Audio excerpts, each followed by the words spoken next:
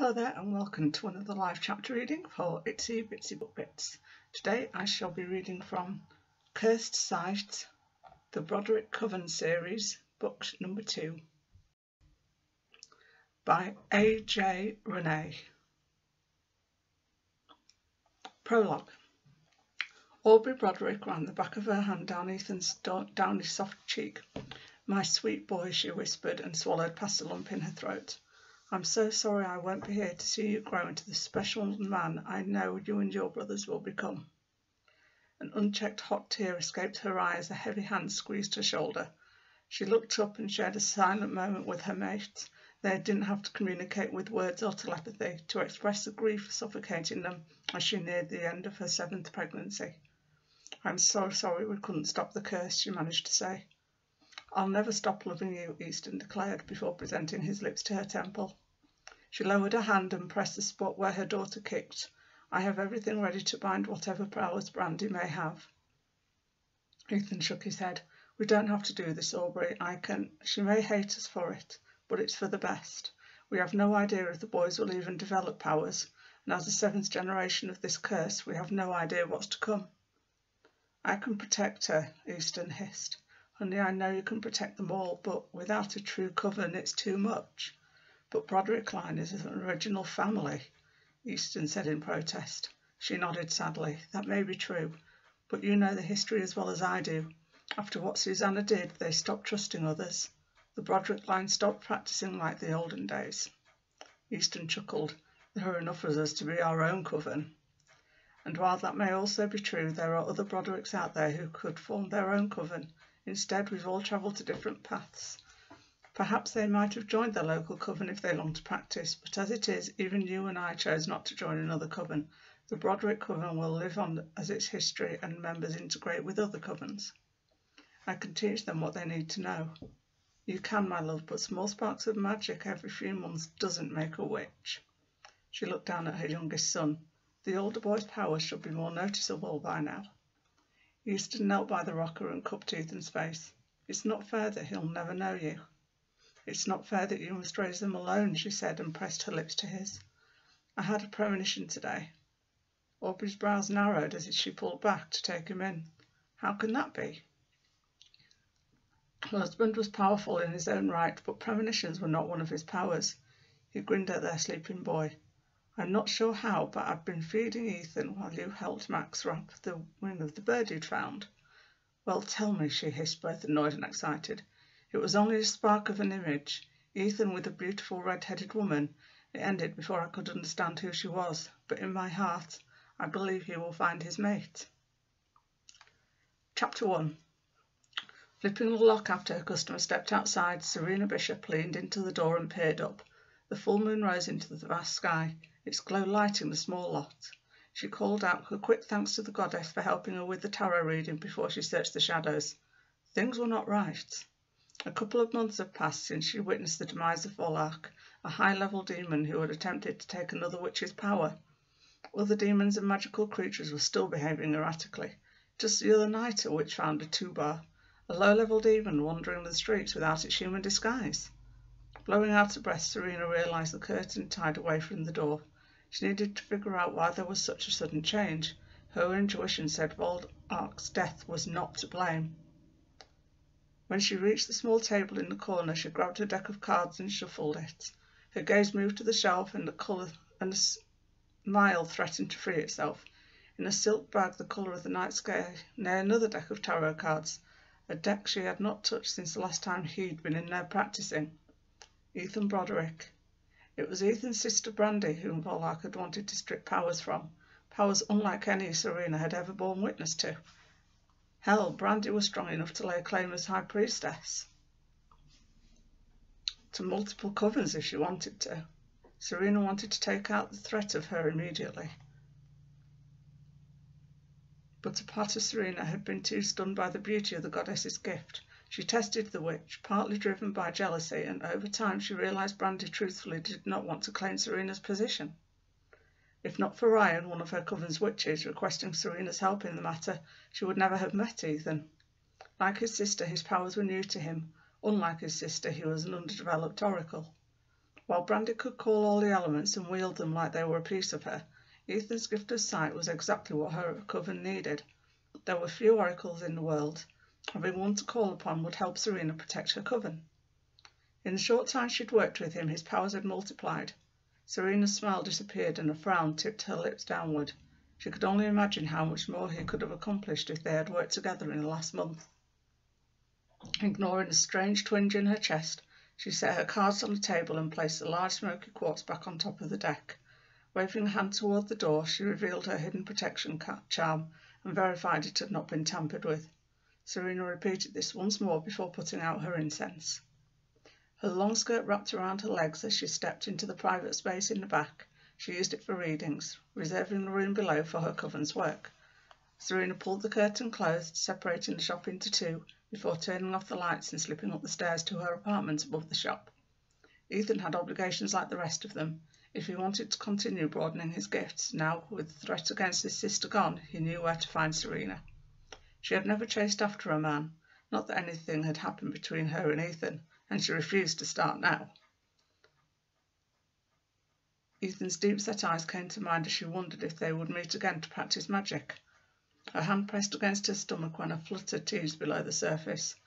No, you're no longer a foolish young girl. Ethan is good for the coven. That's all, she scolded herself. The stairs opened into her living room. A love seat was pushed against the wall and faced one large window. The coffee table in the centre had stacks of books sitting on the bottom shelf, and a lamp in the corner cast a yellow glow into the room.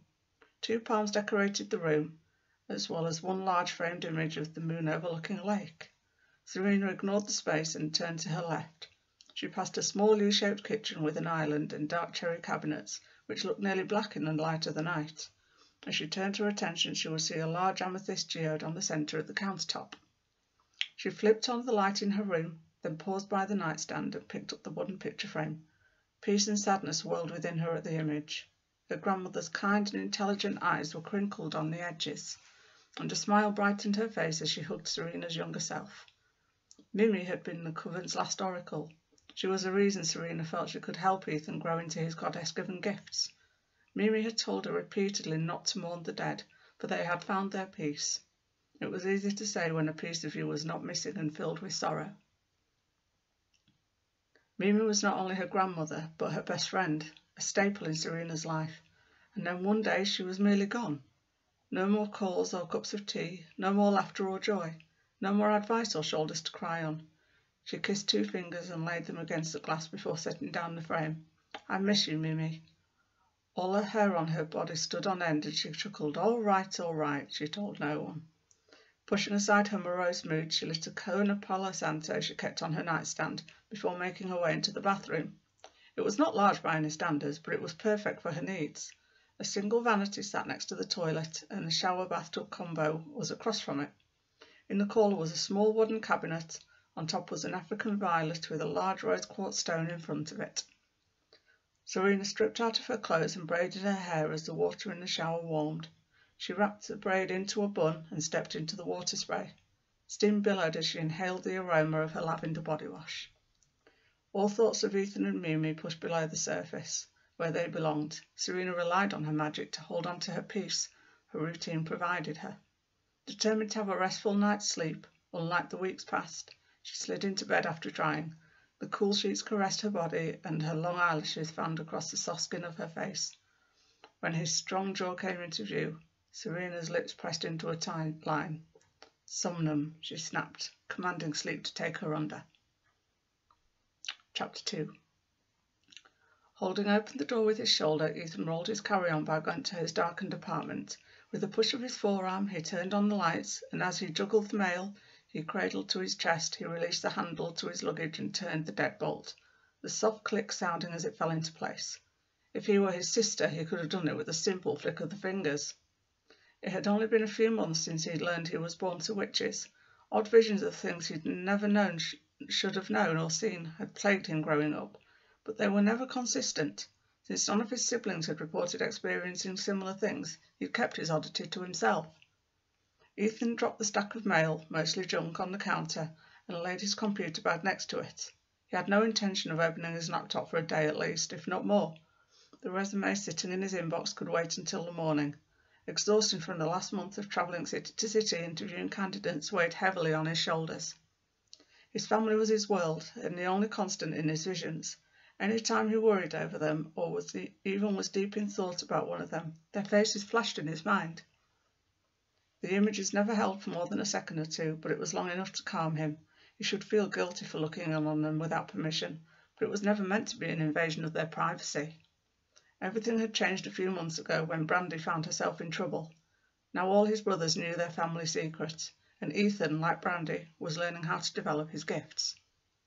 Ethan rolled his luggage down the hall and into his bedroom. A California king filled most of his room and had nightstands on each side. Across from the large bed was his matching mahogany chest. After parking the bag next to his chest, he removed his cell phone from it and pressed the power button. No new notifications had come through outside of another work email, which in that moment did not count. Ethan ran a hand through his hair in frustration. A month had passed, one long month in which all he wanted was to call Serena. Every night, no matter what the hotel or city, he practiced calling his visions forward on command. He was fine-tuning his gift, and she was the person he wanted to celebrate with. Except now that Brandy was safe and no longer needing Serena's assistance, he did not know if his call would be welcome. If he was honest with himself, his desire to call her had little to do with his powers. He missed the beautiful witch. Before he could stop himself, his thumb flew across his phone. Ethan, back in town, coming by tomorrow so he can quiz me. Wink. He pressed the send button and stared in his text. What the hell is wrong with you? Ethan set his phone on the charger and undressed. Just because she helped you unlock the mess in your brain doesn't mean she wants to hear from you again. He shook his head and grabbed a clean pair of shorts. Blaming jet lag and exhaustion for his stupidity, he stepped under the cold spray of water and clenched his jaw tight. Her dark green eyes danced in front of him, not in a vision, but a memory. Whenever he'd made a mistake, Serena would correct him, but her eyes were always filled with kindness and amusement, unlike the hard set that had faced off with his sister when they had met. If he let himself think too much on her, he would talk himself into thinking he was the difference. Don't be an idiot, he told himself, and rinsed off the suds. She didn't feel anything. If she had, she'd have texted or called to see how you were. With a heavy sigh, he shut off the water and dried off. He called forth each of his brothers to mind and winced when he caught Junior mid-climax. A shiver of disgust crawled through him as his gaze shot to the red numbers on his nightstand. Ethan padded down the hall and decided he would not take the same chance with Brandy. He was sorely tempted to check in on Serena, but he could not take the risk of finding her with another man. When he reached the kitchen, he grabbed a glass and filled it with water. He leaned against the counter and crossed his ankles as he downed the entire glass. Regardless of how Serena felt towards Ethan, he intended on seeing her. Even if it meant boxing up his confusing attraction toward the woman, she was the first person in his life to understand him and what he knew to be his powers, and he refused to mess it up. Ethan shot up in bed, sweat shimmering along his skin. Blinking his eyes, he peered around his room, unseeing as the images from his dream faded. Nightmares were far from his norm, so he could not exactly call what that had been. The awful pressure on his chest and the feeling of foreboding, on the other hand, made his mouth dry with fear. Fear of what or who he didn't know. He rubbed his face and bent his knees, the sheet dropping to his waist. The staccato beat of his heart pounded away in his ears and chest. What the hell, he whispered and sucked in a breath. Ethan pinched the bridge of his nose and shut his eyes. A woman's bloody fist dripped onto the hardwood floor. Ethan's nose flared as he focused on the image, his stomach threatening to revolt with each passing second. As hard as he tried, he could not identify anything but the delicate size of the wrist. Searching his mind, he found Brandy. She sat on Ryan's lap, a smile brightening her face. It chased away the darkness the dream had left inside him. Exhaling loudly, Ethan tossed aside the sheet and did not bother with the shorts on the floor. Another cold shower would be needed to chase away the tendrils of fear and wash away the sweaty remnants. Too early to leave his apartment and too late to bother attempting return to sleep, he made himself a cup of coffee. As the aroma wafted to his nose, Ethan thought of Serena. What would she say of the strange dream? He wondered, with a flick of his gaze to the microwave's clock. He knew he would have to wait for his answer. Unable to do anything else, Ethan grabbed his coffee and unpacked from the night before. I hope you enjoyed the chapter reading and that you'll go check out the book. Thanks very much. Bye-bye.